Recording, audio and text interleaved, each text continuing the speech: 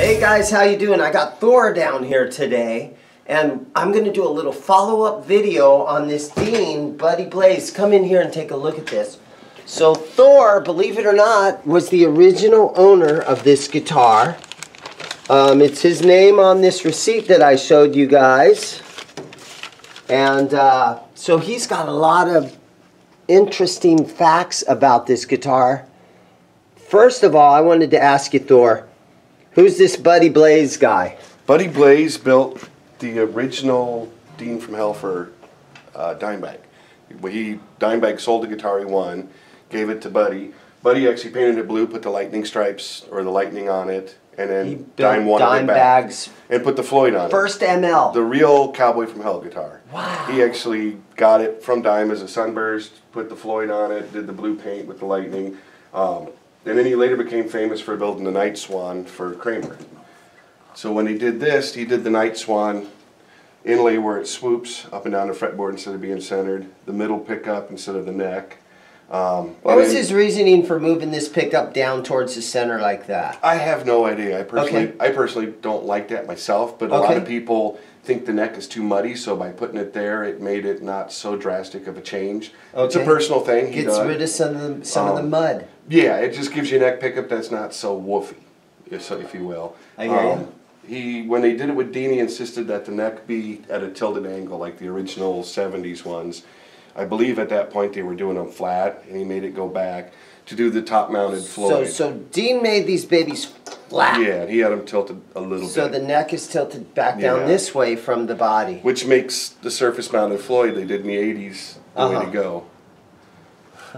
And it's a real Floyd. That was one thing he insisted when Dean made it, is it had to be a real Floyd, not a knockoff. It had to be quality components. Got to have the real Floyd in there. Okay, so you were saying that how many of these... 300 were made. Only 300 of these exist in the world. And I don't think they were a huge seller because everybody wanted the more Dimebag ones at that point. Didn't necessarily understand it because it was different. Right. But at 300 of them, that's not many to be out there. And then when I had it refretted with Dunlop 6100 frets. So what was your reasoning for refretting this thing? Just for me, makes it easier to play. You just barely touch the string to get the note to ring out, so you can kind of get some speed, a better grip, kind of like scalloping, except for you're raising the frets instead of lowering the wood. You don't lose wood. It just made it play faster, easier, more fun.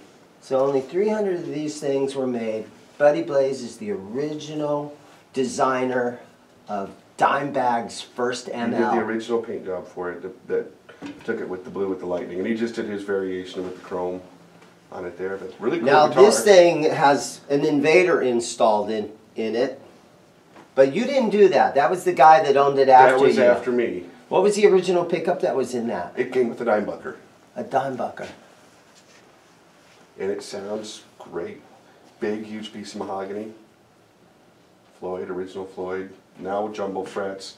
I think I had Atomic Guitars in Phoenix do it, and they do fantastic work. Because it was the binding too. Yeah. But it just took it from a killer guitar to an amazing guitar. I had one comment. I made a video on this earlier this month, and the one comment was this headstock design is just ridiculously ugly.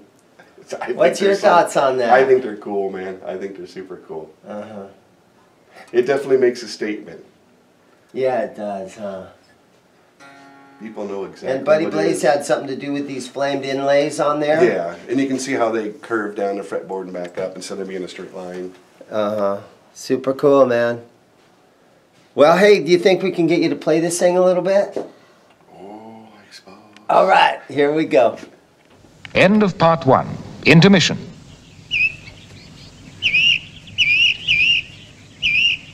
End of intermission. Part 2.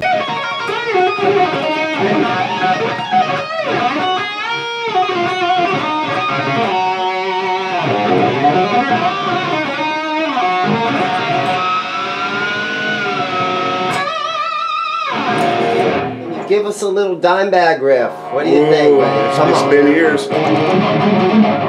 Come on, you can do it.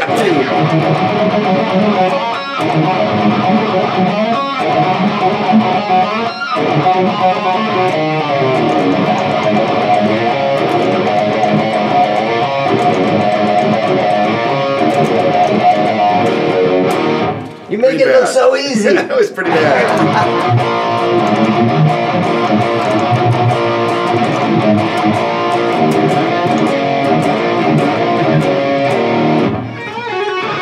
All right, Thor, thank you for coming in, man. Yeah, thanks for reacquainting me. He's a with my Nashville old baby. resident. You live in Nashville these days. I do now. That's so cool. Been staying busy over there? Yep, playing with a new band called Killing Grace out of Nashville. Check them Wow. out on YouTube, Facebook, whatnot. Killing Grace. How about that? Thanks for watching, guys. Bye-bye.